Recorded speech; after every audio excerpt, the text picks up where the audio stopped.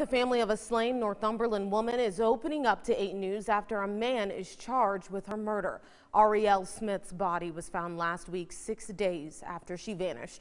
8 News reporter Sabrina Shutters is live in the digital center for us with new details on this investigation and reaction from Smith's sister. Sabrina.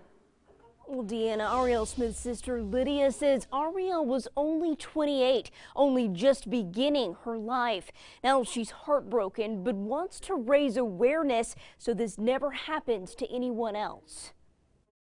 Lydia Smith is still in shock knowing her sister Ariel is gone. People die in a car accident or they die because they're sick. Even the last 2 years, people suddenly died because they had COVID. But nobody is just like snatched and murdered. Now Tyrone Samuel, originally charged in Ariel's abduction, is charged with first-degree murder. Lydia is numb, but hopes justice will be served. Nothing gonna bring my sister back.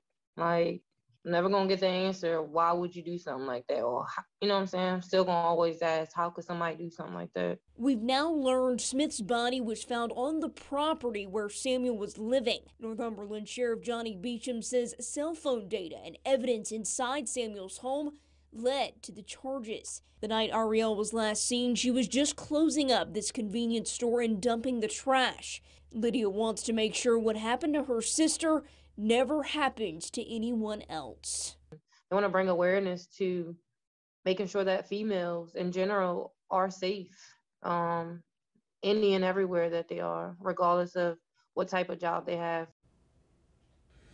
Samuel is said to be arraigned in court on Tuesday morning. A petition to create a mandate called Ari's Law has garnered more than 8,000 signatures. A friend of the family that created it hopes it will hold businesses accountable to make sure no one closes up a store alone like Ariel did the night she vanished.